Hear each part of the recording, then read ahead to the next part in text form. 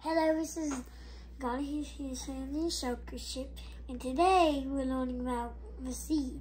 And I'm just going to pass it over to Mommy like you. Hi, I'm Mommy, otherwise known as Shauna, and he's right, we're Golly Family Discipleship. And today we're going to talk to you about the sower and the seed. And specifically, we're going to talk about the stony ground. You know, Matthew chapter 13, verses 7 says, "Other seed fell among thorns, which grew up and choked the plant."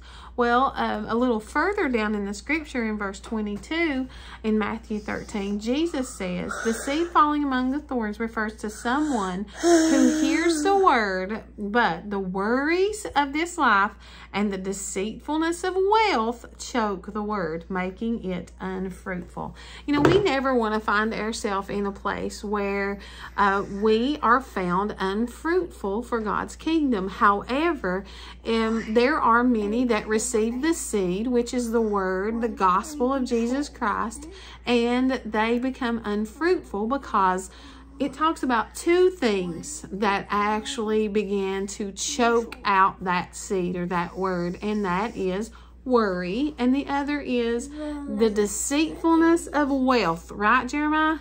Yes. Okay. Yes. All right, Jeremiah. So we talked to you guys in our lesson about the things that could distract you from being a productive member in the kingdom of God. Yeah, that was Juju. So Judah was extremely distracted. He is 4 years old, but he was extremely distracted. But yes. Jeremiah, what are some of the things that can cause us to lose focus on what God wants us to do and draw us away and choke us out? What are some things that we... Bad TV shows. Bad people.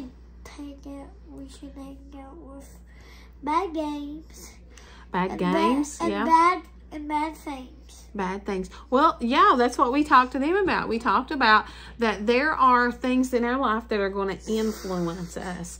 And we want to make sure that we have the right influences. Just like, you know, we planted a garden this year. We've talked about it a few times, especially during this parable lesson. But when we planted the garden, we knew it was important for us to go and take, what were we taking away from our plants?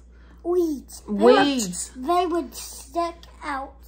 They would suck out everything they need. They did, didn't they? Vampires. The nutrients. They were like vampires sucking out the nutrients. So we had to go and we had to take those weeds out of the ground. And if there was any vines growing up around our plants, we had to take away those, didn't we? And what happened when we cleared the way out? What happened to our plants? They started to grow, didn't they? Yeah.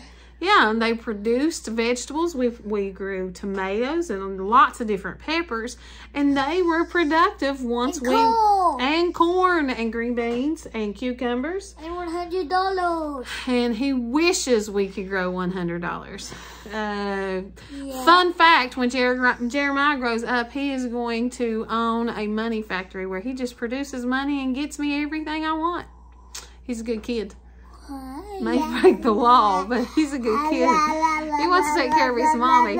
That's enough. Okay, so we want to make sure that in our lives, we are not the seed that falls among the thorns. We don't want to be choked out. We want to make sure we're good soil, and that's what we'll talk about next. But we have to make sure that in our lives, we do not allow worry, and we do not allow the deceitfulness of wealth. You know, the success of this world can definitely take our focus and our eyes off God. It will cause us to look to the left and the right when God says, just look at me. Just look straight forward at me, and I will give you rest, and I will give you peace, and I will give you success, and most importantly, I will give you eternal life. And there is nothing more valuable than that, is there, Jeremiah? Yeah.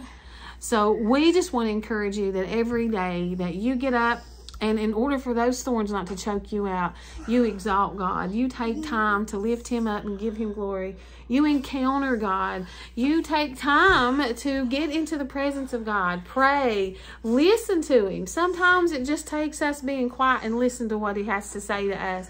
That you edify yourself by reading the word of God. That is a great way to listen to God. And that you engage this world for Jesus Christ. You know, don't just talk to people about the new Starbucks drink. Don't just talk to people about the sale at Walmart. Don't just talk to people about the play on the football field last night, but let people know about the goodness of God. Until next time, Jeremiah, tell them. There's 10 weeks to Christmas. 10 weeks to